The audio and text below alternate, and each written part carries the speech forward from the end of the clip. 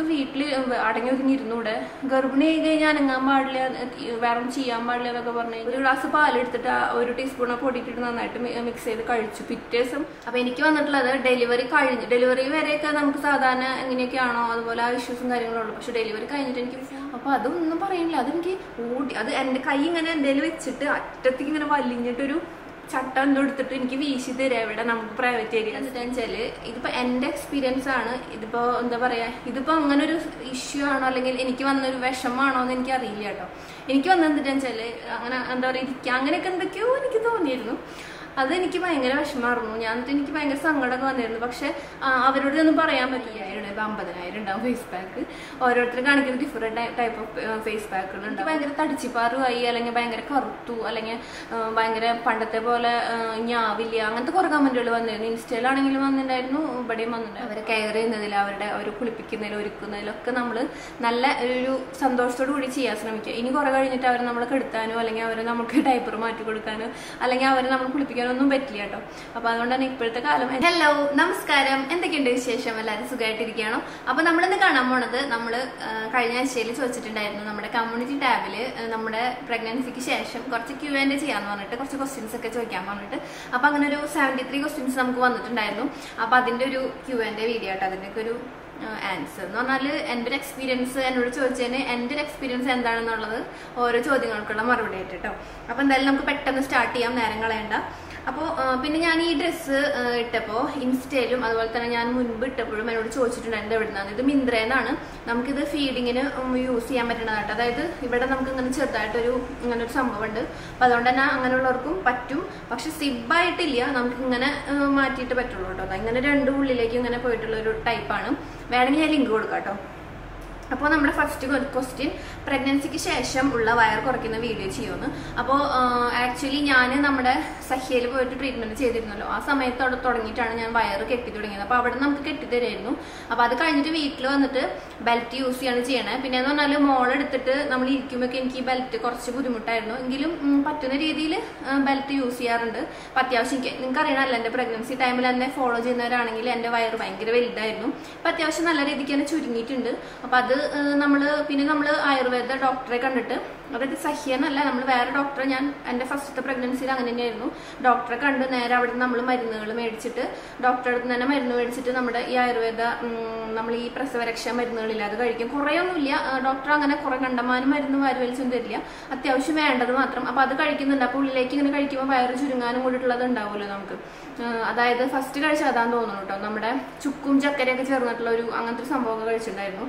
അപ്പൊ അതും നമ്മളെ ഹെൽപ്പ് ചെയ്യും. പിന്നെ ബാക്കി കാര്യങ്ങൾ ഞാൻ എന്തായാലും വീഡിയോ ആയിട്ട് ചെയ്യാം, എന്താണ് എങ്ങനെയാണെന്നുള്ളതൊക്കെ കേട്ടോ. നമ്മുടെ ഡയറ്റ് അതുപോലെ തന്നെ നമ്മുടെ പ്രഗ്നൻസിക്ക് ശേഷം വെയിറ്റ് ലോസ് അതിന്റെ കാര്യങ്ങളൊക്കെ ആയിട്ട് വേറൊരു വീഡിയോ എന്തായാലും ചെയ്യാം. ഇതിലിരുന്ന് പറഞ്ഞു കഴിഞ്ഞാൽ അത് ഇഷ്ടമില്ലാത്തവരുണ്ടാവും. അപ്പൊ അതുകൊണ്ട് തന്നെ അതിങ്ങനെ കുറെ പിന്നെ ലെങ്ത്തും ആവും ചെയ്യും. അപ്പൊ എന്തായാലും നെക്സ്റ്റ് ക്വസ്റ്റ്യൻ നോക്കാം. Can you share your delivery experience എന്ന് ചോദിച്ചിട്ടുണ്ട്. അപ്പോൾ ഇതെന്ന് ഡെലിവറി എക്സ്പീരിയൻസ് ഓൾറെഡി ഞാൻ നമ്മുടെ വീഡിയോയും ചെയ്തിട്ടുണ്ട്, നമ്മുടെ ഹോസ്പിറ്റലിൽ നിന്നൊക്കെ ഉള്ളത്. അപ്പോൾ ഫസ്റ്റത്തെ ഡെലിവറിയും സെക്കൻഡ് ഡെലിവറി എന്ന് പറഞ്ഞാൽ, എനിക്ക് ഫസ്റ്റ് ഡെലിവറി എനിക്ക് വലിയ പ്രശ്നങ്ങൾ ഉണ്ടായിരുന്നില്ല. അതായത് 22 വയസ്സിലായിരുന്നു ആദ്യത്തെ ഡെലിവറി നടന്നത്. പ്രഗ്നന്റ് ആയത് 21 വയസ്സിലും പ്രഗ്നൻസിക്ക് തൊട്ട് മുൻപ് നമ്മുടെ ബർത്ത്ഡേ ഫെബ്രുവരിയിൽ 22 വയസ്സായി, മാർച്ചിൽ പ്രസവിച്ചു, അങ്ങനെയായിരുന്നു കേട്ടോ. അപ്പോൾ അങ്ങനെ അതും എനിക്ക് പ്രശ്നങ്ങളൊന്നും ഉണ്ടായിരുന്നില്ല. പിന്നെ വെയിറ്റ് നല്ലോണം തന്നെ ഇതുപോലെ തന്നെ 80 kg ആയിട്ടുണ്ടായിരുന്നു, അതായത് 80 കിലോ വന്നിട്ടുണ്ടായിരുന്നു. ഇപ്പോഴും ഈ പ്രഗ്നൻസിക്കും സെയിം തന്നെയാണ്. അപ്പൊ അതുകൊണ്ട് തന്നെ എനിക്കങ്ങനെ വലിയ വ്യത്യാസം എന്ന് പറഞ്ഞാൽ ഈ പ്രഗ്നൻസിക്ക് എനിക്ക് ഉണ്ടായിരുന്നത് സിംറ്റംസ് കുറച്ച് വ്യത്യാസം ഉണ്ടായിരുന്നു. അതായത് ബോഡിക്ക് വന്നിട്ടുള്ള സിംറ്റംസ്, പിന്നെ അതുപോലെ തന്നെ എന്താണ് വയറ് കുറച്ച് വലുതായിരുന്നു. പിന്നെ ഡെലിവറി എക്സ്പീരിയൻസ് എന്ന് പറഞ്ഞാൽ എനിക്കങ്ങനെ നോർമൽ ഡെലിവറി ആയിരുന്നു രണ്ടും.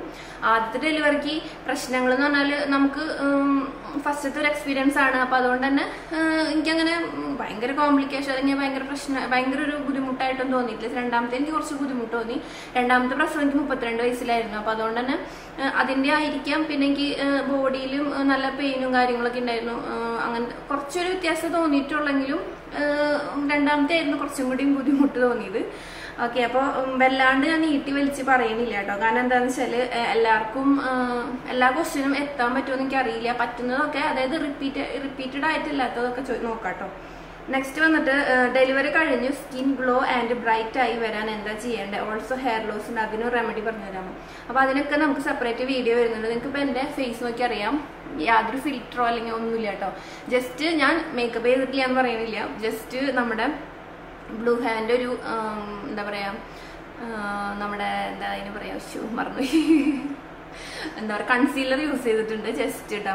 ഞാനൊരു ഷോർട്ട് വീഡിയോയ്ക്ക് വേണ്ടി എന്തായാലും ഇപ്പം ഇതിന് വേണ്ടി ഇരിക്കല്ല, അപ്പോൾ അത് ഷോർട്ട് വീഡിയോ ആയിട്ട് ചെയ്യാമെന്ന് വെച്ചിട്ട് ചെയ്തതാണ്, വേറെ ഒന്നുമില്ല. അത്യാവശ്യം നല്ല രീതിക്ക് തന്നെ പിഗ്മെന്റേഷനോ അതുപോലെ തന്നെ പിമ്പിൾസ് ഇപ്പോൾ ഒന്നുമില്ല, കാര്യമായിട്ടില്ല. ഇനി വരുമെന്ന് അറിയില്ല, ഹോർമോൺ ചേഞ്ചസ് പതുക്കെയല്ലേ വന്നുകൊണ്ടിരിക്കുക. അപ്പോൾ എൻ്റെ എപ്പോഴും കുരു വരുന്ന സ്കിന്നാണ്, PCOD ഇഷ്യൂസ് ഉണ്ട്. അപ്പോൾ അതുകൊണ്ട് തന്നെ വെയിറ്റ് എന്തായാലും കുറയ്ക്കണം. ഇപ്പോൾ ചിലവർ ഉണ്ട് ഈ വെയിറ്റാണ് നല്ലതെന്ന്, പക്ഷേ ഈ വെയിറ്റിൽ ഇരുന്ന് കഴിഞ്ഞാൽ എനിക്ക് പ്രശ്നങ്ങളാണ്. നമുക്ക് കുറച്ച് കഴിയുമ്പോൾ പീരീഡ് വരും, അപ്പോൾ അതിൽ ഭയങ്കര പ്രശ്നങ്ങളാണ്, പിന്നെയും പ്രശ്നങ്ങളും വന്നുകൊണ്ടിരിക്കുക. അപ്പോൾ അതുകൊണ്ട് നമുക്ക് നമ്മുടെ ബോഡിയിലത്തെ വെയിറ്റ് കുറച്ചേ പറ്റൂ, അതായത് വല്ലാണ്ടല്ല, നമുക്ക് കഴിഞ്ഞ നമ്മൾ പഴങ്ങിനായിരുന്നു അതുപോലെ തന്നെ പോകണം. ഓക്കെ, അപ്പം അങ്ങനെയാണ് കേട്ടോ. അപ്പം അതിൻ്റെ വേറെ വീഡിയോ ചെയ്യാം. ഹെയർ ആണെങ്കിൽ അത്യാവശ്യം എനിക്ക് മോളുടെ എൻ്റെ ആദ്യത്തെ അമ്മൂട്ടിയുടെ അതിന് അമ്മയ്ക്ക് നന്നായിട്ട് മുടി ഉണ്ടാവുകയാണ് ചെയ്തിട്ടുള്ളത്. ഇപ്പോഴും മുടിക്ക് വലിയ പ്രശ്നങ്ങളൊന്നുമില്ല, നല്ല തിക്കായിട്ടൊക്കെ ഇത് ഇപ്പോൾ നല്ല തിക്കായി വന്നിട്ടുണ്ട് മുന്നത്തേക്കാളും. പക്ഷെ ഇനി പോവോന്നറിയില്ല, സമയമുണ്ടല്ലോ ഇഷ്ടംപോലെ. നെക്സ്റ്റ് എന്ന് പറഞ്ഞാൽ അടുത്ത ചോദ്യം, ചേച്ചി 2 പ്രഗ്നൻസിയിലും ഡിഫറൻസ് പറയാം. ആദ്യത്തെ പ്രഗ്നൻസിയേക്കാളും ഏജ് കൂടുതലായതുകൊണ്ട് എന്തെങ്കിലും ഹെൽത്ത് പ്രോബ്ലംസ് ഉണ്ടായിരുന്നു? എനിക്ക് പറയാനുള്ളത് എന്താ വെച്ചാൽ, എൻ്റെ ഒരു എക്സ്പീരിയൻസ് ഇപ്പോൾ 10 കൊല്ലത്തെ ഗ്യാപ്പ് ഉണ്ടല്ലോ, അപ്പോൾ എൻ്റെ എക്സ്പീരിയൻസ് ആട്ടോ, ചിലപ്പോൾ എൻ്റെ ബോഡിയുടെ ആയിരിക്കാം. എനിക്ക് പറയാനുള്ളത് 30 വയസ്സിന് ശേഷം നമ്മൾ പ്രഗ്നൻ്റ് ആയി ഡെലിവറി ആകുമ്പോൾ എനിക്ക് വന്നിട്ടുള്ളത് അപ്പോൾ എനിക്ക് വന്നിട്ടുള്ളത് ഡെലിവറി വരെയൊക്കെ നമുക്ക് സാധാരണ എങ്ങനെയൊക്കെയാണോ അതുപോലെ ആ ഇഷ്യൂസും കാര്യങ്ങളുള്ളൂ. പക്ഷെ ഡെലിവറി കഴിഞ്ഞിട്ട് എനിക്ക് ഫുൾ ബോഡി, അതായത് സഹിയിൽ പോയി നല്ല ട്രീറ്റ്മെന്റ് ഒക്കെ കഴിഞ്ഞ് നമ്മൾ വീട്ടിൽ വന്ന് കുറച്ച് കഴിഞ്ഞപ്പോൾ എനിക്ക് ഫുൾ ബോഡി, അതായത് നമ്മുടെ ജോയിന്റുകൾ അതുപോലെ തന്നെ ഫുൾ ബോഡി എനിക്ക് പെയിൻ ആയിരുന്നു. എന്നിട്ട് ലാസ്റ്റ് ഇതായി കയ്യിൻ്റെ ഈ ഭാഗമില്ലേ, ഇവിടെ നമ്മുടെ പാർട്ടിൽ നിന്ന് എടുക്കാൻ പറ്റാണ്ട് ഇവിടെ, അതുപോലെ തന്നെ നെക്കിൻ്റെ ഇവിടെ വലിയൊരു ഉണ്ട മാതിരിയായിരുന്നു, അവിടെയൊക്കെ എനിക്ക് ഭയങ്കര പെയിൻ ആയിരുന്നു. ഇരുന്നിട്ടൊക്കെ ആയിരിക്കാൻ വേണമെങ്കിൽ. എന്നിട്ട് ഞാൻ ഹോസ്പിറ്റലിൽ സെപ്പറേറ്റ് പോയിട്ട് നമ്മുടെ ഹോസ്പിറ്റലിൽ പോയിട്ട് കണ്ടിട്ട് അവർ നമുക്ക് പ്രത്യേകിച്ച് വേറെ മരുന്നൊക്കെ തന്നു.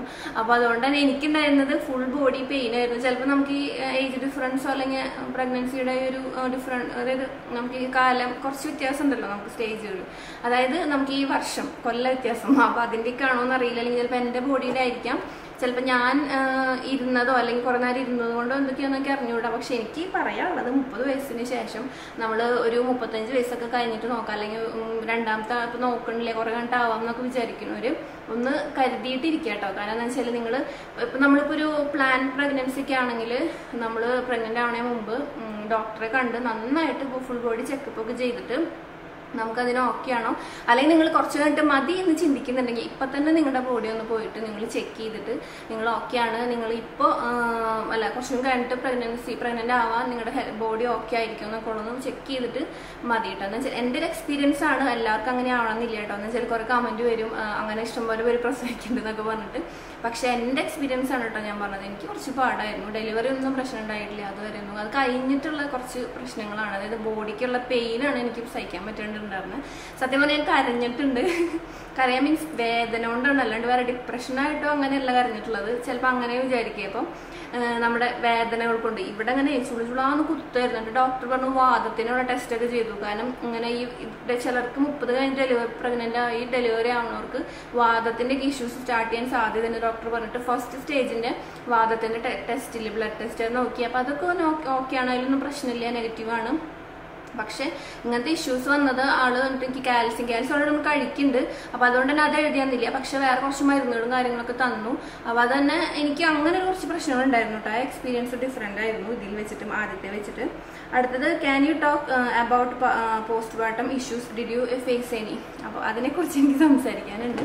സത്യം പറഞ്ഞു കഴിഞ്ഞാൽ പോസ്റ്റ്മോർട്ടം പോസ്റ്റ്മോർട്ടം നമ്മുടെ ഇഷ്യൂ, അതായത് നമുക്ക് ആ ഒരു മാനസികമായിട്ട് നമുക്ക് കുറച്ച് വിഷമങ്ങളും കാര്യങ്ങളൊക്കെ വരുന്ന എല്ലാവർക്കും അറിയാം ഈ ഒരു പ്രഗ്നൻസി ഡെലിവറി കഴിഞ്ഞിട്ടുള്ള സ്റ്റേജിൽ. അപ്പോൾ എനിക്ക് വന്നിട്ടുള്ള എന്താണെന്ന് വെച്ചാൽ ഇതിപ്പോൾ എൻ്റെ എക്സ്പീരിയൻസ് ആണ്. ഇതിപ്പോൾ എന്താ പറയുക, ഇതിപ്പോൾ അങ്ങനെ ഒരു ഇഷ്യൂ ആണോ അല്ലെങ്കിൽ എനിക്ക് വന്നൊരു വിഷമമാണോ എന്ന് എനിക്കറിയില്ല കേട്ടോ. എനിക്ക് വന്നത് എന്താണെന്ന് വെച്ചാൽ ഇപ്പം എല്ലാവരും ചിരിക്കാവോ അല്ലെങ്കിൽ കളിയാക്കാവോ എന്താണെന്ന് എനിക്കറിയില്ല. ഇത് പറയുമ്പോൾ ഞാനും അമ്മൂട്ടിയും ചേട്ടനും എപ്പോഴും രാത്രി കിടക്കുമ്പോൾ ഒരുമിച്ച് കിടക്കാറ്. ഞങ്ങൾ ബെഡ്റൂമിൽ ഞങ്ങൾ ഒരുമിച്ച് കിടക്കാറ്. അപ്പോൾ എങ്ങനെയാണെന്ന് വെച്ചാൽ എൻ്റെ നമ്മളപ്പുറത്തെ റൂമിൽ എനിക്ക് കിടക്കാൻ വേണ്ടി മാത്രം ചേട്ടൻ മെഡിക്കേറ്റഡ് ബെഡും കാര്യങ്ങളൊക്കെ നേരത്തെ കൂട്ടി സെറ്റ് ചെയ്തിട്ടുണ്ടായിരുന്നു. പക്ഷെ എന്നോട് അവിടെ കിടന്നോളാൻ പറഞ്ഞു. പക്ഷെ എനിക്ക് രാത്രിയൊക്കെ എടുക്കാൻ നേരമാകുമ്പോൾ വേണമെങ്കിൽ അവിടെ പോയി കിടക്കും. പക്ഷെ കുറച്ച് കഴിയുമ്പോൾ ഇവർ കൂടെ അങ്ങനെ വർത്താനം പറഞ്ഞ് അന്നത്തെ വിശേഷങ്ങളൊക്കെ അമ്മൂട്ടി പറയും. അതുപോലെ ഞങ്ങളും വർത്താനങ്ങൾ പറയും, അമ്മൂട്ടിയുടെ വിശേഷങ്ങൾ ചോദിക്കും. ചിലപ്പോൾ കിടക്കാൻ നേരത്തായിരിക്കും കുറച്ച് നേരം ഞങ്ങൾ സംസാരിക്കാം. നേരം കിട്ടുന്നുണ്ടാവില്ല. ചിലപ്പോൾ ചില ദിവസം കൂടെ ഞങ്ങൾ ഭക്ഷണം കഴിക്കുന്ന നേരത്തിരിക്കും, ഇല്ലെങ്കിൽ ഞങ്ങൾ കിടക്കാൻ നേരത്ത്. അപ്പം അങ്ങനെ സംസാരിച്ചുകൊണ്ട് അങ്ങനെയൊക്കെ നമ്മൾ പതുക്കെ ഓട്ടോമാറ്റിക്കായിട്ട് എനിക്ക് ഉറക്കമില്ലാത്ത ഞാൻ അങ്ങനെയൊക്കെയാണ് ഉറങ്ങാറ്. വർത്താനം പറഞ്ഞ് കുറച്ച് നേരം ഇരുന്ന് അങ്ങനെയൊക്കെ ഉറങ്ങും. അത് ഞാൻ അപ്പുറത്തെ ബെഡ്റൂമിൽ പോയി കിടക്കാറേ ഇല്ല, തീരെ കിടന്നിട്ടില്ല എന്ന് തന്നെ പറയാം. അത് അവിടെ കിടക്കായിരുന്നു. ചേട്ടൻ എപ്പോഴും പറയും, നീ അവിടെ പോയി കിടന്ന മറ്റുള്ള ബെഡ് ഇങ്ങനെ പ്ലും പ്ലും അവിടെ ബെഡായതുകൊണ്ടേ നമ്മളിങ്ങനെ എനിക്കുമ്പോഴൊക്കെ വയറുത്തി എനിക്കുമ്പോഴൊക്കെ ഭയങ്കര കൈകുത്തി എനിക്കുമ്പോഴൊക്കെ ഭയങ്കര പാടായിരുന്നു. പക്ഷെ അപ്പുറത്ത് ഞാൻ പോയി കിടന്നിട്ടേ ഇല്ല. അത് കഴിഞ്ഞ് ഉണ്ണി വന്നതിന് ശേഷം, പാറൂട്ടി വന്നതിന് ശേഷം നമുക്ക് പിന്നെ സ്ഥലമല്ലേ, നമ്മുടെ റൂമും ചെറുതാ, കട്ടിലും ഭയങ്കര ചെറുതാ. അപ്പം അതുകൊണ്ട് തന്നെ കിടക്കാനും പറ്റില്ല. അപ്പം ഞാനും പാറൂട്ടി അപ്പുറത്ത്, ചേട്ടനും അമ്മൂട്ടി ഇപ്പുറത്താണ് കിടക്കാറ്. പിന്നെ അച്ഛനും ഉണ്ട്, അമ്മയുണ്ട്, ചേട്ടൻ അച്ഛനമ്മയൊക്കെ ആ സമയത്തുണ്ടായിരുന്നു കേട്ടോ. അപ്പോൾ അതുകൊണ്ട് പാറൂട്ടി രാത്രി ഫുള്ള് കരച്ചിലും കാര്യങ്ങളൊക്കെ ആയിരുന്നു, ഉറക്കം തീരെ ഉണ്ടായിരുന്നില്ല. അപ്പം അങ്ങനത്തെ ഇഷ്യൂസൊക്കെ ഉണ്ട്. അപ്പോൾ എന്ന് പറഞ്ഞാൽ എനിക്ക് വന്നിട്ടുള്ളത്, നമ്മളിങ്ങനെ ഇരിക്കുമ്പോഴേ, അപ്പോൾ എപ്പോഴെപ്പോഴും അച്ഛനമ്മമാർ വരില്ലല്ലോ, അവർ ഉറങ്ങും, എന്നിട്ട് നല്ലോണം കരച്ചിലേക്കുമ്പോൾ അവർ എനിക്ക് വരും, എന്നിട്ട് അവർ കൈമാറെടുക്കുകയൊക്കെ ചെയ്യും. പക്ഷെ എനിക്ക് മെയിനായിട്ട് അപ്പോൾ അതായത് എനിക്ക് തീരെ ഉറക്കം വരുന്നില്ല. അതേപോലെ എനിക്ക് ഭയങ്കര ഒരു വിഷമം വരും. ദൈവമേ, എനിക്ക് അവരെ കൂടെ കുറച്ച് നേരം ഇരുന്ന് സംസാരിക്കുക, രാത്രി ഇത്തിരി നേരം ആരെങ്കിലുമൊക്കെ ഉണ്ടെങ്കിൽ സംസാരിക്കുക. എനിക്ക് അങ്ങനെ തോന്നി. ചേട്ടനെയും മോളിനെയും കൂടി ഇരിക്കുക, അങ്ങനെ എന്താ പറയുക, ഇരിക്കുക, അങ്ങനെയൊക്കെ എന്തൊക്കെയോ എനിക്ക് തോന്നിയിരുന്നു. അതെനിക്ക് ഭയങ്കര വിഷമമായിരുന്നു. എനിക്ക് ഭയങ്കര സങ്കടമൊക്കെ വന്നിരുന്നു. പക്ഷെ അവരോട് ഒന്നും പറയാൻ പറ്റും. നമ്മൾ അമ്മൂട്ടി എങ്ങാനും കാലെടുത്ത് വെക്കുക, അല്ലെങ്കിൽ നമ്മൾ തന്നെ അറിയാണ്ട് ചെറിയ തിരിയൊക്കെ ചെയ്യുമ്പോൾ സ്ഥലമില്ലാണ്ടൊക്കെ അങ്ങനെ അവരെ കൂടെ കിടക്കണം എന്നൊന്നും പറയാൻ പറ്റില്ല. അപ്പം എനിക്ക് ഭയങ്കര വിഷമമായിരുന്നു.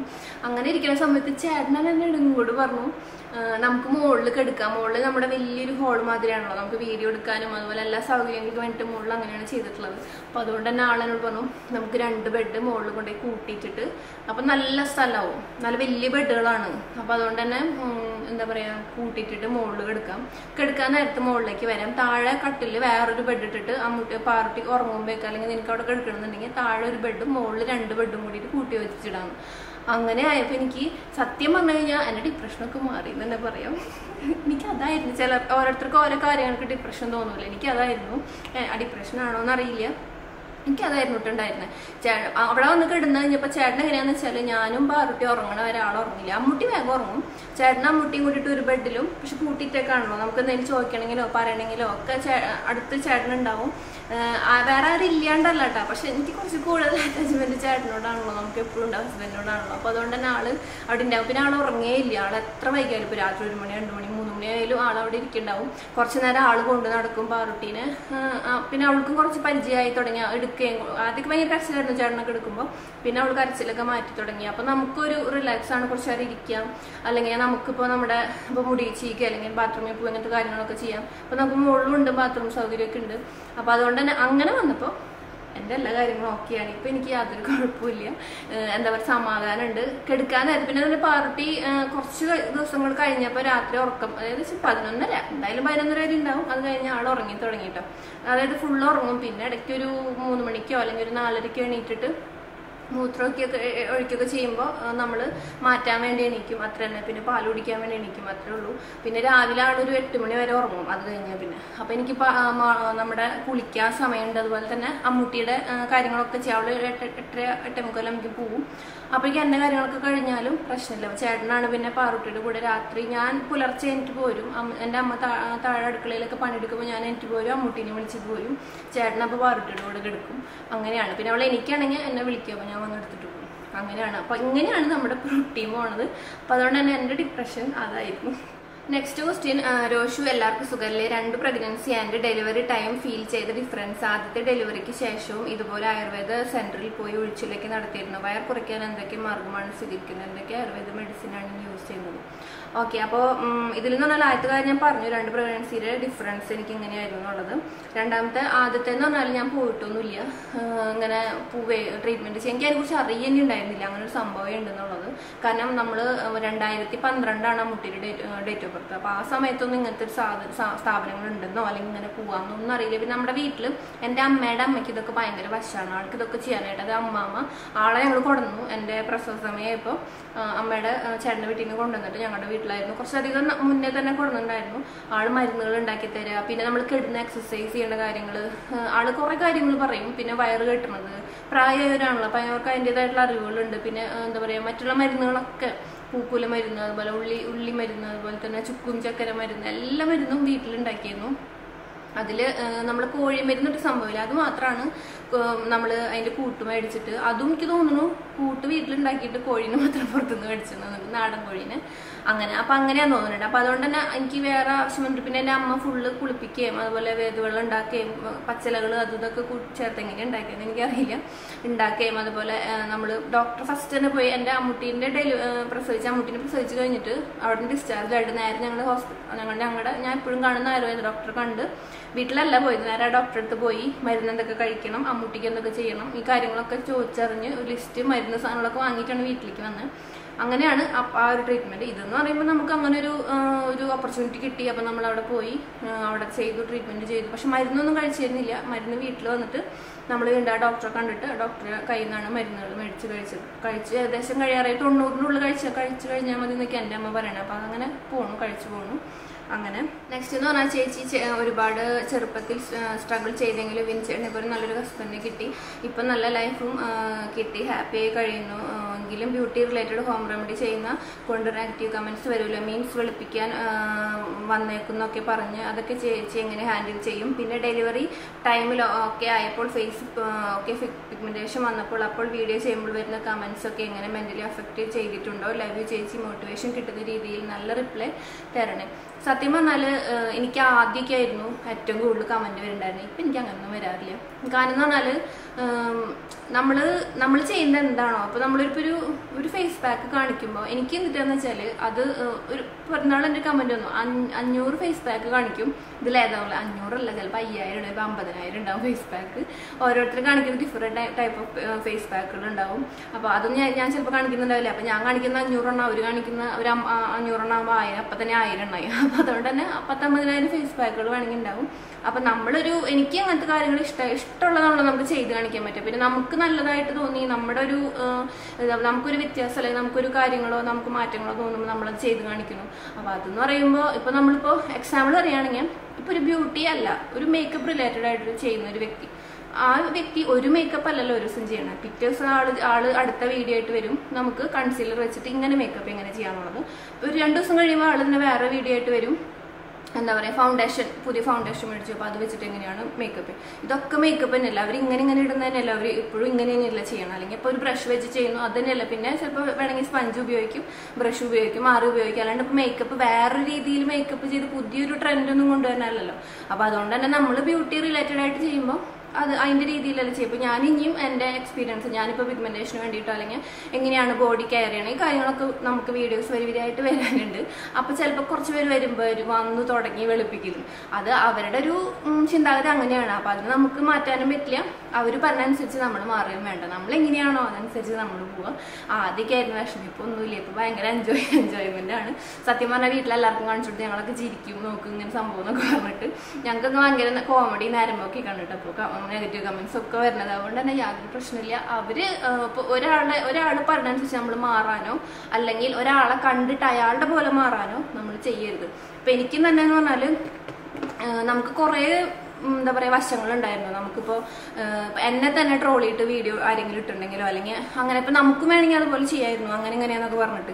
പക്ഷെ നമ്മളെങ്ങനെയാണോ, നമ്മൾ ഏത് രീതിയിലാണോ ആ രീതിയിൽ തന്നെ പോകാൻ, മറ്റുള്ളവരെ ദ്രോഹിക്കാൻ പോകാണ്ടിരിക്കുക പരമാവധി. നമുക്ക് എന്താ അറിയാം, നമുക്ക് എങ്ങനെ ചെയ്യാൻ പറ്റും, നമുക്ക് എന്തിലാണ് എക്സ്പീരിയൻസ് അല്ലെങ്കിൽ നമുക്ക് എന്തിലാണ് ചെയ്ത് മറ്റുള്ളവർക്ക് കാണിച്ചു കൊടുക്കാൻ പറ്റുക, അത് ചെയ്യുക, അത്രേ ഉള്ളൂ. അപ്പോൾ അതാണ് എനിക്കിത് പറയാനുള്ളത് കേട്ടോ. ഇങ്ങനെ ഒരു കാര്യത്തിൽ നെഗറ്റീവ് കമൻസ് ഒന്നും ഇപ്പോൾ വിഷയമേ അല്ല. നെക്സ്റ്റ് ഇപ്പോൾ കറൻറ്റ് വെയിറ്റ് വയറെന്ത് ഉപയോഗിച്ചാണ് കെട്ടുന്നത്, പാലൊക്കെ ഉണ്ട് നന്നായിട്ട്. പാലിന്റെ പ്രശ്നം ഡെലിവറി കഴിഞ്ഞ് കുറച്ച് ദിവസം, അതായത് ഒരു 2 ദിവസം ഉണ്ടായിട്ടുള്ളൂ. മരുന്ന് കഴിച്ച് തുടങ്ങണ ആ 2 ദിവസം പാല് അമ്മൂട്ടി ഉണ്ടായിട്ടും എനിക്ക് പാലുണ്ടായിരുന്നില്ല കേട്ടോ. അതെനിക്ക് 2 ഡെലിവറി ഒരുപോലെ ആയിരുന്നു പാലിന്റെ പ്രശ്നം. ഇപ്പൊ നല്ലോണം ഉണ്ട്, യാതൊരു കുഴപ്പമില്ല. ഡോക്ടർ അതൊരു പൊടി തന്നിരുന്നു കേട്ടോ. വീട്ടിലേക്ക് പോരുമ്പോൾ പൊടി കഴിച്ചു വന്നിട്ട്, എന്നിട്ട് ഞാൻ വീട്ടിൽ വന്നിട്ട് പാലിൽ വന്ന് രാത്രി പാല് ഉണ്ടാവാണ്ടിരിക്കുന്ന പാലുണ്ട്, മരുന്ന് കഴിച്ചിട്ട് വന്നിരുന്നു. പക്ഷെ ഞാൻ പൊടി തന്ന സ്ഥിതിക്ക് കഴിക്കാമെന്ന് വെച്ചിട്ട് ഒരു ഗ്ലാസ് പാലെടുത്തിട്ട് 1 ടീസ്പൂൺ പൊടി ഇട്ടിട്ട് നന്നായിട്ട് മിക്സ് ചെയ്ത് കഴിച്ചു. പിറ്റേ ദിവസം ബ്രസ്റ്റ് ഭയങ്കര കല്ലപ്പായിരുന്നു, പാല് നിറഞ്ഞിട്ട് കുട്ടിയൊന്നും അത്രയൊന്നും കുടിക്കണില്ല. എന്നിട്ട് എനിക്ക് ഭയങ്കര പെയിൻ. അതോട് ഞാൻ 1 ടീസ്പൂൺ അതൊന്നും കഴിച്ചിട്ടുള്ളൂ, പിന്നെ കഴിച്ചിട്ടില്ല. അതുകൊണ്ട് തന്നെ അതവിടെ ഇരിക്കുന്നത് നല്ല സേഫായിട്ട്. അതിന് എന്താ പറയാ, ഇതുണ്ട്, അതായത് എക്സ്പയറി ഡേറ്റ് ഉണ്ട്, 1 ഇയറോ 2 ഇയറോ ഉണ്ട്. അപ്പൊ അതുകൊണ്ട് തന്നെ അതവിടെ ഇരിക്കട്ടെ എന്ന് വെച്ചു. ഇനി കുട്ടി ഇങ്ങനെ ഇനിയിപ്പോൾ കുറച്ച് നാളധികം പാൽ കുടിക്കില്ല, ആ സമയത്ത് എങ്ങാനും കുറയാണെങ്കിൽ നമുക്ക് കഴിക്കാമല്ലോ എന്ന് വെച്ചിട്ട് അങ്ങനെ വെച്ചിട്ടുണ്ട്. അപ്പൊ അതുകൊണ്ട് തന്നെ പാലിന് പ്രശ്നമില്ല. പിന്നെ വയറ് കെട്ടുന്നത് ഞാൻ ബെൽറ്റ് ഉപയോഗിച്ച് കെട്ടിയിരുന്നു. പിന്നെ നമ്മൾ ട്രീറ്റ്മെന്റിന് പോയപ്പോൾ തുണി ഉപയോഗിച്ച് കെട്ടിയിരുന്നു. അപ്പൊ അതുകൊണ്ട് തന്നെ എനിക്ക് ഞാൻ കെട്ടിയിട്ടുണ്ടായിരുന്നു, കാരണം അത് ഭയങ്കര നല്ലതാണ്, നമ്മളെല്ലാവരും ചെയ്യണമല്ലോ. അപ്പൊ അങ്ങനെ ചെയ്തിട്ടുണ്ടായിരുന്നു കേട്ടോ. പിന്നെ കറന്റ് വെയിറ്റ് എന്ന് പറഞ്ഞാൽ ഇപ്പം എൻ്റെ വെയിറ്റ് 67 ആണ്. എൻ്റെ 80 ആയിരുന്നു, ഇപ്പൊ 67 ആട്ടോ, അതായത് 67 കിലോ. അപ്പോൾ ഇത്രയും കാര്യങ്ങളാണ് ചോദിച്ചിട്ടുള്ളത്. നെക്സ്റ്റ്, പ്രഗ്നൻസിയിൽ എത്ര വെയിറ്റ് ഏൺ ചെയ്തത്, ഡെലിവറിക്ക് ശേഷം ഇപ്പോൾ എത്ര വെയിറ്റ് ഞാൻ പറഞ്ഞല്ലോ. പ്രഗ്നൻസിയുടെ സമയത്ത് 80 കിലോ ആയിരുന്നു. ഇപ്പോൾ ഒരു 66, 67 അങ്ങനെയൊക്കെ. ആ ഒരു ചിലപ്പോൾ നമ്മൾ ഭക്ഷണം കഴിക്കുന്നതനുസരിച്ച് വ്യത്യാസങ്ങളും വരും. എന്നാലും ഒരു 67, 66 അങ്ങനെ ആ ഒരു റേഞ്ചിൽ, 68 പോവാറില്ല, 67, 66 അങ്ങനെ ഒരു റേഞ്ചിലായിട്ടാണ് അപ്പോൾ പോണത്. നെക്സ്റ്റ് എന്ന് പറഞ്ഞാൽ ഡെലിവറിക്ക് ശേഷം ഫേസ് കളർ വയ്ക്കാൻ എന്തൊക്കെ ചെയ്തു, അതിന്റെ വീഡിയോ വരുന്നുണ്ട്, വെയിറ്റ് ആൻഡ് സീ. അടുത്തത് സ്ട്രെച്ച് മാർക്ക് റിമൂവ് ചെയ്യാനുള്ള ടിപ്സ്. ഓക്കെ, അപ്പോൾ അതിന് വേണ്ടിയിട്ട് ഞാൻ സെപ്പറേറ്റ് വീഡിയോ ചെയ്യണമെന്ന് വിചാരിക്കുന്നില്ല. ഇതിൽ വേണമെങ്കിൽ ഞാൻ സംസാരിക്കാം. എങ്ങനെയാണെന്ന് വെച്ചാൽ, നമ്മുടെ പച്ചമഞ്ഞളില്ല, അതായത് പച്ചമഞ്ഞൾ നന്നായിട്ട് പൊടിച്ച് നൈസാക്കി വെക്കാം. അതിനുശേഷം നമ്മൾ ഡെലിവറിക്ക് കഴിഞ്ഞതിന് ശേഷം എപ്പോഴും പച്ചമഞ്ഞൾ ബോഡിയിൽ ഉപയോഗിക്കുന്നത് ഭയങ്കര നല്ലതാട്ടോ. നമ്മുടെ ബോഡിയിലുള്ള സ്ട്രെച്ച് മാർക്കിനും പിന്നെ പിഗ്മെന്റേഷനും ഒക്കെ എനിക്ക് തോന്നിയിട്ടുള്ളത് കസ്തൂരി മഞ്ഞളേക്കാൾ നല്ലത് പ്രഗ്നൻസി ടൈമിൽ പച്ചമഞ്ഞൾ ഉപയോഗിക്കുന്നത് തോന്നിയിട്ടുണ്ട് നന്നായിട്ട്. അപ്പോൾ നമ്മൾ കുളിക്കാൻ നേരത്ത്, അല്ലെങ്കിൽ നമുക്ക് സമയം ഉണ്ടെങ്കിൽ കുറച്ച് നേരം ഇരിക്കാൻ പറ്റുന്നവരാണെങ്കിൽ അങ്ങനെയും. ഞാൻ ചെയ്യുന്നത് കുളിക്കാൻ നേരത്താണ്. ആദ്യം തന്നെ നമ്മൾ ഏത് എണ്ണയാണ് ഉപയോഗിക്കുന്നതായിട്ടിട്ട് വയറിൻ്റെ അവിടെ മസാജ് ചെയ്യും. അതിനുശേഷം ഈ പച്ചമഞ്ഞൾ കുറച്ച് വെള്ളത്തിലോ അല്ലെങ്കിൽ റോസ് വാട്ടറിലോ കലക്കിയിട്ട് നമ്മൾ നന്നായിട്ട് കുറച്ച് മിക്സ് ചെയ്തിട്ട് നന്നായിട്ട് ഇങ്ങനെ നന്നായിട്ട് മസാജ് കൊടുക്കുക വയറും അങ്ങനെ. ഓക്കെ, മസാജ് ചെയ്തിട്ട് പറ്റുന്നവരാണെങ്കിൽ നിൽക്കാം, അല്ലെങ്കിൽ ബാക്കി സമയങ്ങളിൽ ആദ്യം തന്നെ വയറും അപ്ലൈ ചെയ്ത് വന്നേ മസാജ് ചെയ്ത് കൊടുത്തിട്ട് ബാക്കി എവിടേക്കാണോ നമുക്ക് കറുപ്പുള്ളത് അല്ലെങ്കിൽ ബോഡിയിൽ ഇടുന്നുണ്ടെങ്കിൽ അവിടേക്ക് ഇട്ടിട്ട് നമ്മൾ വെള്ളമൊഴിച്ച് കഴുകിക്കളയുക. അങ്ങനെയാണ് ചെയ്യേണ്ടത്. പിന്നെ സോപ്പ് തീരെ ഉപയോഗിക്കരുത്. നമ്മുടെ ബാത്ത് പൗഡറിലാണ് പച്ചമഞ്ഞൾ മിക്സ് ചെയ്ത് ഉപയോഗിക്കുന്നത്.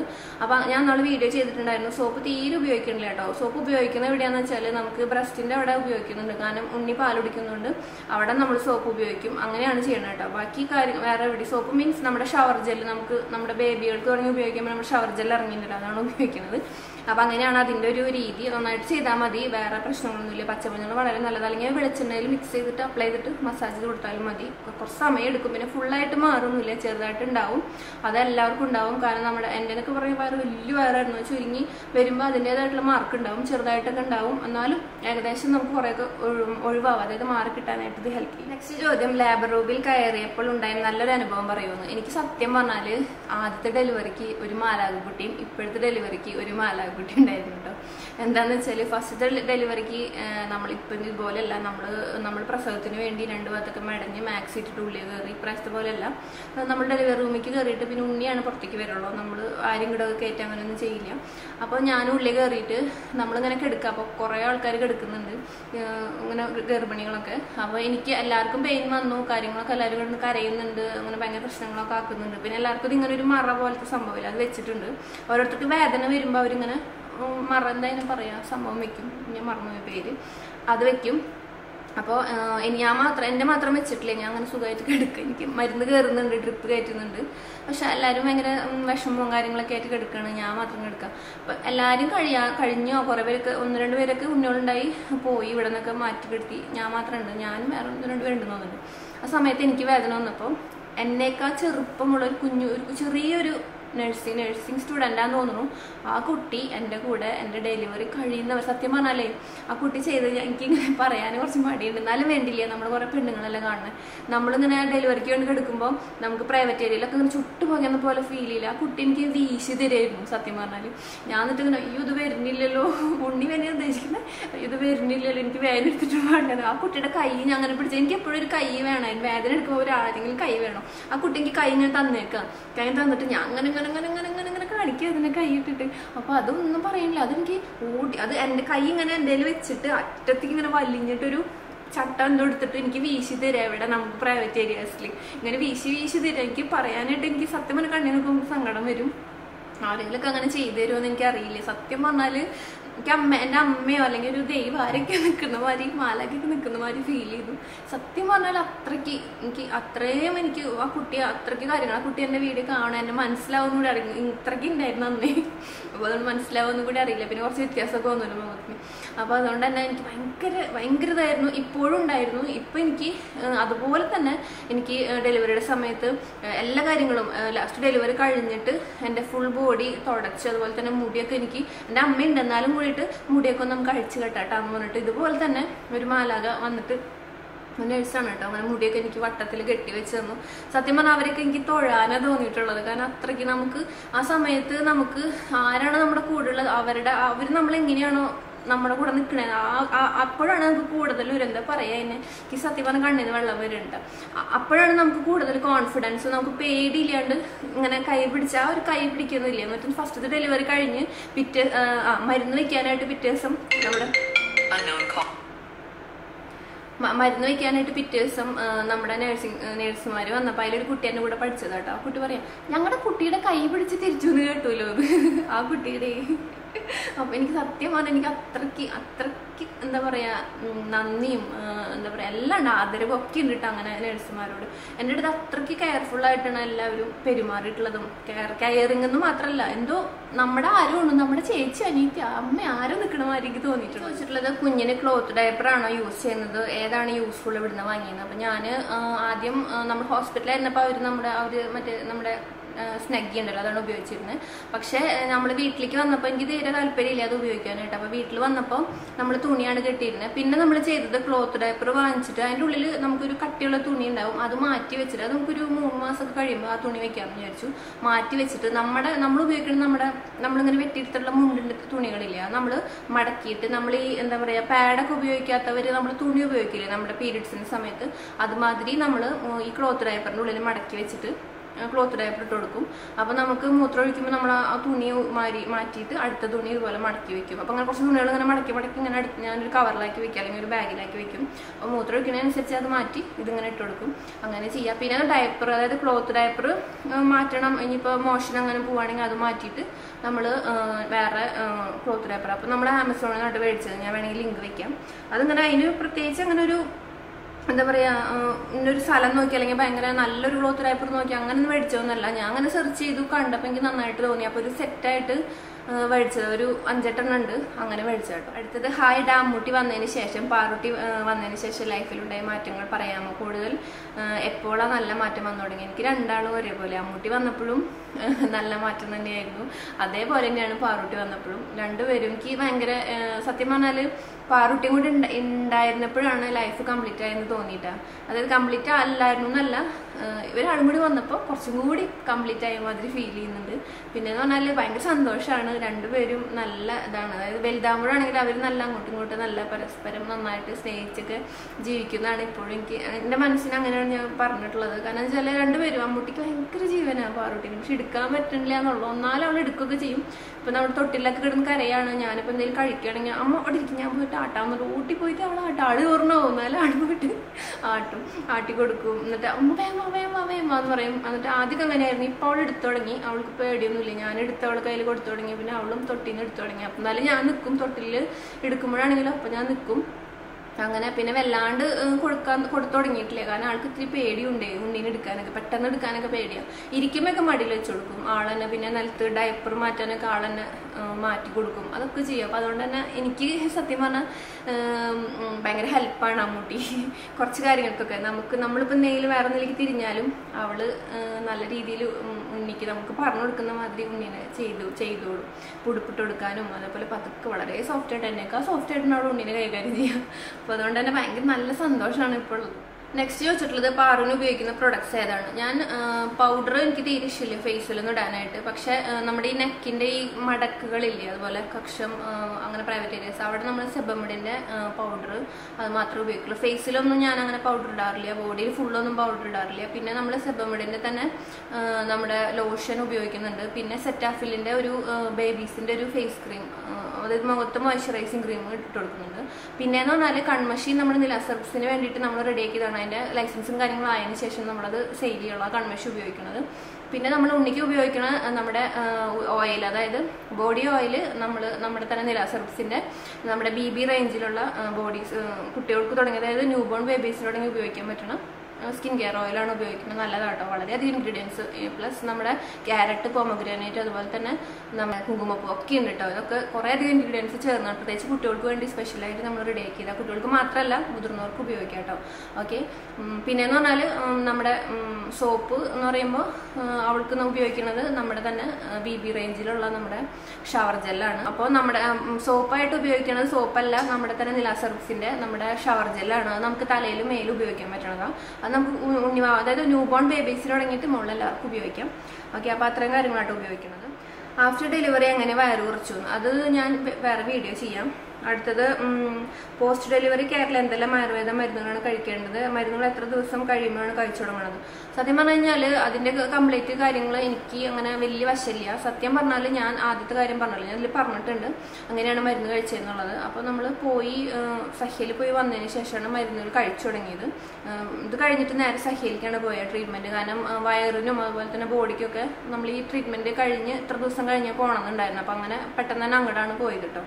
ചേച്ചിക്ക് ആ ഹോസ്പിറ്റലിൽ ഡെലിവറിക്ക് എത്ര പൈസ ചിലവ് വന്നു, അത് നമുക്ക് 80K അടുത്തേക്ക് വന്നിട്ടുണ്ട് ടോട്ടലൊക്കെ ആയിട്ട്. പക്ഷെ ഇതിങ്ങനത്തെ തന്നെ വേറെ കുറച്ച് പേര് ചോദിച്ചപ്പോൾ ഇത് ഇവിടെ ഭയങ്കര കുറവാണെന്ന് പറഞ്ഞിരുന്നു കേട്ടോ. അപ്പം അത്രയും പൈസ ആവും. ഇങ്ങനത്തെ ഒരു ട്രീറ്റ്മെൻറ്റ് നമ്മൾ അങ്ങനെയാണല്ലോ ചെയ്തത്. കാരണം എനിക്ക് ബേബിക്ക് വെയിറ്റിൻ്റെ കാര്യത്തിൽ എനിക്ക് ടെൻഷൻ ഉണ്ടായിരുന്നു.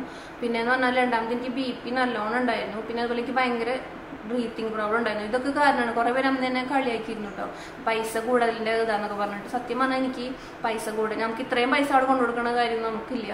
നമുക്ക് ആ കാശ് കൊണ്ട് വരുന്നതിന് ചെയ്യായിരുന്നു. പക്ഷെ എനിക്ക് പേടിയാണ്. ഇപ്പോൾ കുറേ കാര്യങ്ങൾ കേൾക്കുന്നില്ല. ഈ ഇടനെയാണെങ്കിൽ ഗർഭിണികൾക്ക് ഓരോന്ന് പറ്റി അല്ലെങ്കിൽ ഹോസ്പിറ്റലിൽ വെച്ചിട്ട് ഓരോ അപകടം ഉണ്ടായി എന്നൊക്കെ കേൾക്കുമ്പോൾ എനിക്ക് അപ്പോഴും ടെൻഷനായിരുന്നു. അപ്പോൾ ഈ ടെൻഷനുകൾ പിന്നെ എൻ്റെ ഇത്രയും താമസമുള്ള ഡെലിവറിയും കൂടെ ആയപ്പോൾ എനിക്ക് പറ്റുണ്ടായിരുന്നില്ല. ഞാൻ ചേട്ടനോട് പറഞ്ഞു, ആദ്യം ഞങ്ങളിതൊന്നും വേണ്ടാന്ന് വെച്ചതായിരുന്നു. ചിലരൊന്ന് വീഡിയോ എടുക്കാൻ വേണ്ടിയിട്ട് അതൊക്കെ അന്ന് കമൻറ്റ് വന്നു. പക്ഷെ സത്യം പറഞ്ഞാൽ എനിക്ക് പേടി കൊണ്ടാണ്. അപ്പോഴാണ് അവരുടെ പാക്കേജിനെ കുറിച്ച് പറയും, ഇങ്ങനൊരു സംഭവം ഉണ്ടെന്ന് പറയുകയും ചെയ്തത്. അപ്പോൾ എനിക്ക് ഓർത്തു എൻ്റെ അമ്മ അല്ലെങ്കിൽ ചേട്ടൻ എൻ്റെ കൂടെ ഉണ്ടെങ്കിൽ എനിക്ക് ആ സമയത്ത് എന്തെങ്കിലും ബുദ്ധിമുട്ട് വരികയാണെങ്കിൽ അവരുണ്ടാവില്ല എൻ്റെ ഒപ്പം. അങ്ങനെയൊക്കെ ഒരു ഫീലിംഗ് ആയിരുന്നു. അങ്ങനെയാണ് നമുക്ക് ഇത്രയധികം കുറെ കാശിനായിട്ട് പോയതൊന്നല്ല, പക്ഷെ ഇങ്ങനെ ടെൻഷൻ ഉള്ളത് കൊണ്ട് തന്നെ അങ്ങനെ എടുത്തിട്ട് പോയതാട്ടോ. പിന്നെ ഞങ്ങളിത് മുൻകൂട്ടി ബുക്ക് ചെയ്തൊന്നല്ല, കാരണം ഇത് വേണമെന്നേ വിചാരിച്ചിരുന്നില്ല. അവിടെ ചെന്നപ്പോഴും എനിക്ക് BP ഉണ്ടായിരുന്നു. ഡോക്ടർ പറഞ്ഞു അപ്പം 38 ആഴ്ച സ്റ്റാർട്ട് ചെയ്ത് 4 ദിവസം അങ്ങനെ എന്തായിട്ടുണ്ടായിരുന്നു. അപ്പോൾ ഡോക്ടർ പറഞ്ഞു നമുക്ക് ഇവിടെയൊക്കെ എടുക്കാം, ഡെലിവറി ആക്കാമെന്ന് പറഞ്ഞപ്പോൾ എനിക്ക് അപ്പോഴും BP ഉണ്ട്. അപ്പോൾ എനിക്ക് പേടിയായി. അപ്പം ദൈവമേ, അപ്പോൾ ഞാൻ എന്നെ അതിന് തന്നെ കൊണ്ടുപോയത് സാധാരണ എല്ലാവരും പ്രസവിക്കുന്ന പോലെ ഹോളിലേക്ക്, നമ്മുടെ ആ ഡെലിവറിയുടെ റൂമിൽ ഹോള് മാതിരി അവിടേക്ക് കൊണ്ടുപോയത്. അപ്പോൾ എനിക്ക് കൂടുതൽ ആകെ ഷെയ്ക്കിങ്ങും ആകെ പേടിയും കൈവറൊക്കെ. അപ്പോൾ ചേട്ടൻ എന്നെ വിളിച്ചു. അവിടെ എനിക്ക് ഫോൺ ഉപയോഗിക്കാൻ പറ്റില്ല എന്ന് പറഞ്ഞു. അപ്പോൾ അത്ര നേരം എൻ്റെ കയ്യിൽ ഫോൺ ഉണ്ടായിരുന്നു. ചേട്ടൻ എന്നെ വിളിക്കുന്ന സമയത്താണ് അവിടുത്തെ നഴ്സ് പറഞ്ഞത് ഫോൺ ഇവിടെ ഉപയോഗിക്കുക, കാരണം കുറേ ഗർഭിണികളുണ്ടല്ലോ, അപ്പോൾ ഫോൺ ഉപയോഗിക്കാൻ പറ്റില്ലെന്ന്. അതും കേട്ടപ്പോൾ എനിക്ക് ആകെ ഇനി ഇവിടുന്ന് നേരെ ബേബീനെയും കൊണ്ടാണ് പുറത്തേക്ക്, ബേബിയാണ് പുറത്തേക്ക് പോകുള്ളൂ, നമ്മളത് ഫുൾ അവിടെ തന്നെയാവും എല്ലാ കാര്യങ്ങളും. അതിൻ്റെ ഇടയിൽ തന്നെ അപ്പുറത്തേക്ക് നമുക്ക് എന്താ പറയുക, അവർ ട്യൂബ് സംഭവമൊക്കെ ഇട്ടിട്ട് അവർ അങ്ങനെ എന്തോ സംഭവം ചെയ്യായിരുന്നു. അതിന് വേണ്ടിയൊക്കെ അപ്പുറത്തേക്ക് കൊണ്ടുപോയി. അപ്പോൾ എനിക്ക് ആകെ ടെൻഷനായി. ദൈവമേ, അത് വേണ്ടി ഞാൻ ചേട്ടനോട് പറഞ്ഞു, ചേട്ടൻ എനിക്ക് പേടിയാവുണ്ട്, എനിക്ക് ഇത് പറ്റില്ല, നമുക്ക് മറ്റേ നോക്കിയാലോ. അങ്ങനെ ചേട്ടൻ പറഞ്ഞു നമ്മൾ മുൻകൂട്ടി ഇത് ബുക്ക് ചെയ്തിട്ടില്ലല്ലോ, ബുക്ക് ചെയ്യാണ്ട് പറ്റുമോ, ഞാൻ ചോദിച്ചു നോക്കാന്ന് പറഞ്ഞിട്ട് അവിടുത്തെ എക്സിക്യൂട്ടീവിനെ വിളിച്ച്, അവർ നമ്മുടെ സബ്സ്ക്രൈബറാണ് കേട്ടോ കുട്ടി. അപ്പോൾ ആ കുട്ടീനെ വിളിച്ച് ചോദിക്കുകയും അവിടെ സംസാരിക്കുകയും ചെയ്തപ്പോൾ അവിടെ റൂം ഒഴിവുണ്ട്. അങ്ങനെയാണ് നമ്മൾ ആ ഷൂട്ട് എടുത്തത്. അല്ലാണ്ട് മുൻകൂട്ടി പോയിട്ട് ബുക്ക് ചെയ്ത് അല്ലെങ്കിൽ കുറേ കുറെ പൈസ ഉണ്ടായിട്ടൊന്നുമല്ല, എനിക്ക് പേടി കൊണ്ട്, സത്യം പറഞ്ഞാൽ എനിക്ക് പേടിയായിട്ടാണ് ഞാൻ എടുത്തത്. എനിക്ക് ആദ്യമേ നല്ല പേടി കൊണ്ടാണ് എനിക്ക് BP കൂടിയൊന്നും അറിയില്ല കേട്ടോ. അപ്പോൾ അതാണ് നെഗറ്റീവ് കമന്റുകൾ ഡെലിവറി സമയത്ത് എഫക്ട് ചെയ്തോന്ന്. സത്യം പറഞ്ഞാൽ ചില കമന്റുകൾ, അതായത് എനിക്ക് ഭയങ്കര തടിച്ചിപ്പാറുമായി, അല്ലെങ്കിൽ ഭയങ്കര കറുത്തു, അല്ലെങ്കിൽ ഭയങ്കര പണ്ടത്തെ പോലെ ഞാവില്ല, അങ്ങനത്തെ കുറെ കമന്റുകൾ വന്നിരുന്നു. ഇൻസ്റ്റയിലാണെങ്കിലും വന്നിട്ടുണ്ടായിരുന്നു, ഇവിടെയും വന്നിട്ടുണ്ടായിരുന്നു. അതൊന്നും എന്നെ എഫക്ട് ചെയ്തിട്ടില്ല. ഇങ്ങനെ മറ്റുള്ള കമന്റുകളില്ലേ, നമ്മൾ ഉണ്ണീനെയും അതേപോലെ നമ്മളിപ്പോൾ വീഡിയോയുടെ, അപ്പം നമ്മൾ എത്ര കഷ്ടപ്പെട്ടിട്ടാണ് നമ്മളൊരു ചാനൽ കൊണ്ടുവരുന്നത്. ചാനൽ ഇത്രയ്ക്ക് വലിയ സംഭവമായിരുന്നല്ല, മറ്റുള്ള വെച്ച് നോക്കുമ്പോൾ എൻ്റെ വളരെ ചെറിയൊരു ചാനലാണ്. പക്ഷേ എനിക്ക് എൻ്റെ ചാനൽ എത്ര പ്രിയപ്പെട്ടതാണ്, എൻ്റെ ചാനൽ സബ്സ്ക്രൈബേഴ്സ് എത്ര പ്രിയപ്പെട്ടതാണോ, നിങ്ങളുടെ കമന്റുകൾ എത്ര പ്രിയപ്പെട്ടതാണെന്ന് എനിക്കറിയാം. അപ്പം അതുകൊണ്ട് തന്നെ അത് വേണ്ടാന്ന് വെച്ച്, ഞാനിപ്പോൾ ഗർഭിണിയാണ്, ഇനി ഇവിടെ നിന്നിട്ട് ഞാൻ വീഡിയോ ഇടുന്നില്ല, ഞാൻ ഇനി പ്രസവം കഴിഞ്ഞ് കിടാവിന് 1 വയസ്സ് 2 വയസ്സായിട്ട് വീഡിയോ ഇടണമെന്ന് വിചാരിച്ചിരുന്നിട്ട് ഇരുന്ന് കഴിഞ്ഞാൽ എത്രയും കഷ്ടപ്പെട്ടത് പോയി കിട്ടും. കാരണം വെച്ചാൽ നമുക്കറിയാം, ഒരു ചാനലിൽ വീഡിയോ ഇടുന്നതിനെ പോലെ ഇരിക്കും നമുക്ക് വ്യൂസ് കിട്ടുന്നത്. വീഡിയോ ഇട്ടാൽ നമുക്ക് പൈസ അല്ലെങ്കിൽ വ്യൂസ് ഒന്നും ഉണ്ടാവില്ല. അത് സക്സസ് ആവുകയാണെങ്കിൽ മാത്രമേ നമുക്ക് വ്യൂസോ അല്ലെങ്കിൽ അതിൻ്റെ ഏർണിങ്സോ കിട്ടുള്ളൂ. അതാണ് ആദ്യത്തെ ഒരു കാര്യം. അപ്പോൾ അതുകൊണ്ട് തന്നെ എനിക്ക് അങ്ങനത്തെ കുറേ കമന്റ് വന്നിരുന്നു, നിങ്ങൾക്ക് വീട്ടിൽ അടങ്ങി ഒതുങ്ങിയിരുന്നൂടെ, ഗർഭിണി ആയി കഴിഞ്ഞാൽ അനങ്ങാൻ പാടില്ല, വേറെ ചെയ്യാൻ പാടില്ല എന്നൊക്കെ പറഞ്ഞു കഴിഞ്ഞാൽ ഈ ജോലിക്ക് പോകുന്നവർ, നമ്മുടെ ഒരു പാഷനല്ല, നമ്മൾ ആ ജോലി വേണ്ടാന്ന് വെക്കും. എനിക്ക് തോന്നുന്നത് നമ്മളിങ്ങനെ പാവങ്ങൾ കുറച്ച് രക്ഷപ്പെട്ട് അല്ലെങ്കിൽ എന്തെങ്കിലുമൊക്കെ ഒരു നിലയിൽ എത്തിയിട്ടുണ്ടെന്ന് തോന്നുമ്പോൾ അവരോടാണ് കൂടുതൽ ഇങ്ങനെ ചെയ്യണമെന്ന് എനിക്ക് തോന്നിയിട്ടുണ്ട് കേട്ടോ. എനിക്ക് അങ്ങനെ തോന്നിയിട്ടുണ്ട്, അങ്ങനെ കമന്റ്സ് കാണുമ്പോൾ അത്രേ ഉള്ളൂ, വേറെ പ്രശ്നങ്ങളൊന്നും തോന്നിയിട്ടില്ല. അമ്മുക്കുട്ടി എത്രയല്ല പഠിക്കണേ? അമ്മയ്ക്ക് ഇപ്പോൾ 10 വയസ്സാണ്, അവൾ 5ാം ക്ലാസ്സിലാട്ടോ പഠിക്കണേ. അത്യാവശ്യം കുറേ ക്വസ്റ്റ്യൻസ് എന്താ പറയുക ഞാനിങ്ങനെ വായിച്ചു. ഇനിയും നമ്മൾ കുറേ പറയുകയാണെങ്കിൽ നമ്മുടെ എന്താ പറയുക വീഡിയോ അല്ലാണ്ട് ലെങ്ത് ആവും. പിന്നെ പല്ലിൽ കമ്പി ഇട്ടോന്ന് ചോദിക്കുന്നുണ്ട്. പല്ലിൽ കമ്പി ഇട്ടെന്ന് വെച്ചാൽ ഞാൻ ഓൾറെഡി പല്ല് കെട്ടിയിട്ട് ഞാൻ കഴിഞ്ഞ നമ്മുടെ വ്ളോഗിൽ പറഞ്ഞിട്ടുണ്ട്, അപ്പോൾ നിങ്ങളതൊന്ന് കണ്ടു നോക്കിയാൽ മതി. വയറ് കുറഞ്ഞു, വയറ് അത്യാവശ്യം നല്ല രീതിയിൽ കുറഞ്ഞു കേട്ടോ. പിന്നെ കുഞ്ഞ് വന്നതിന് ശേഷം ചേച്ചിയുടെ ലൈഫിലുണ്ടായ മാറ്റങ്ങൾ എന്ന് വെച്ചാൽ പണ്ടത്തെ കാര്യങ്ങളൊക്കെ, അമ്മൂട്ടി കുഞ്ഞായിരുന്നപ്പോഴത്തെ കാര്യങ്ങളൊക്കെ വീണ്ടും ഓർമ്മകൾ കുറേ പുതുക്കാൻ പറ്റി. പിന്നെ അതുപോലെ തന്നെ നല്ലൊരു എക്സ്പീരിയൻസിലൂടെയാണ് കടന്നു പോകുന്നത്. ഈ നമുക്കിപ്പോൾ കുറച്ച് വിഷമങ്ങളോ ഉണ്ണിനെ നോക്കാനോ കുറച്ച് പാടോ അല്ലെങ്കിൽ എന്തെങ്കിലും ഡിപ്രഷൻ പോലത്തെ നമുക്ക് തോന്നുകയാണെങ്കിലും ഈ കാലഘട്ടം നമുക്ക് ഇനി കിട്ടില്ല കേട്ടോ. അപ്പോൾ അതുകൊണ്ട് തന്നെ നമുക്ക് എന്ത് വിഷമം ഉണ്ടെങ്കിലും നമ്മളത് മാറ്റി വെച്ചിട്ട് നമ്മൾ കുഞ്ഞുങ്ങളുടെ കൂടെ കുറേ നേരം ഇരിക്കാൻ ശ്രമിക്കുക. അവരുടെ കളിച്ചിരികൾ, ഇപ്പം പാറുട്ടി ഇപ്പോൾ ചിരിച്ചു തുടങ്ങി, പിന്നെ അമ്മൂട്ടിയുടെയും പാറുട്ടിയുടെ ആ ഒരു സ്നേഹമൊക്കെ നോക്കി കാണുക, അതൊക്കെ നമ്മൾ എന്തുണ്ടെങ്കിലും ഇപ്പം ഈ ഒരു കാലഘട്ടം ഇനി നമുക്ക് കിട്ടില്ല. അപ്പോൾ അതുകൊണ്ട് തന്നെ ഇപ്പം നമ്മൾ പരമാവധി നമ്മുടെ വിഷമങ്ങളൊക്കെ മാറ്റി വെച്ച്, തിരക്കുകളുണ്ടെങ്കിൽ കുറച്ചൊക്കെ ഒന്ന് അങ്ങോട്ടും ഇങ്ങോട്ട് അഡ്ജസ്റ്റ് ചെയ്ത് മാറ്റി വെച്ചിട്ട് അവരെ കൂടെ ഇരിക്കുക, ഉണ്ണിവാവകളുടെ കൂടെ അവരെ കളികൾ കാണാം, അവരെ കെയർ ചെയ്യുന്നതിൽ, അവർ കുളിപ്പിക്കുന്നതിൽ ഒരുക്കുന്നതിലൊക്കെ നമ്മൾ നല്ല ഒരു സന്തോഷത്തോടു കൂടി ചെയ്യാൻ ശ്രമിക്കുക. ഇനി കുറേ കഴിഞ്ഞിട്ട് അവരെ നമ്മൾ കെടുത്താനോ അല്ലെങ്കിൽ അവരെ നമുക്ക് ഡയപ്പർ മാറ്റി കൊടുക്കാനോ അല്ലെങ്കിൽ അവരെ നമ്മൾ കുളിപ്പിക്കാനോ ഒന്നും പറ്റില്ല കേട്ടോ. അപ്പോൾ അതുകൊണ്ട് തന്നെ ഇപ്പോഴത്തെ കാലം എൻജോയ് ചെയ്യുക, സന്തോഷത്തോടു കൂടി ഇരിക്കുക. അതാണ് ഇപ്പോൾ ഞാൻ ചെയ്തുകൊണ്ടിരിക്കുന്നത്. അപ്പോൾ നമ്മുടെ ഇന്നത്തെ ഒരു Q&A കുറച്ച് ചോദ്യങ്ങളെ ചോദിച്ചിട്ടുള്ളെങ്കിലും കുറേ ഉത്തരം ഞാൻ പറഞ്ഞു, കുറേ ലെങ്തി ആയിട്ട്. അപ്പോൾ അതുകൊണ്ട് വലിയ ലെങ്ത് വീഡിയോ ആണ്. അപ്പോൾ നിങ്ങൾക്ക് ഇഷ്ടമാവുമെന്ന് അറിയില്ല. അപ്പോൾ എന്തായാലും ഇതുപോലത്തെ ഇനി മറ്റുള്ള വീഡിയോസായിട്ട് നമുക്ക് വീണ്ടും കാണാം. Q&A ഇടയ്ക്ക് ചെയ്യാം കേട്ടോ. മറ്റുള്ള കുറേ വീഡിയോസ് വരുന്നുണ്ട് നിങ്ങൾ റിക്വസ്റ്റ് ചെയ്തിട്ടുള്ളത്. എന്തെങ്കിലും നിങ്ങൾക്ക് പ്രത്യേകിച്ച് വീഡിയോ ഒക്കെ വേണമെങ്കിൽ താഴെ കമൻറ്റ് ചെയ്യാം. അപ്പോൾ നമുക്ക് മറ്റൊരു വീഡിയോയിൽ ഇനി വീണ്ടും കാണാം. By, take care, love you all.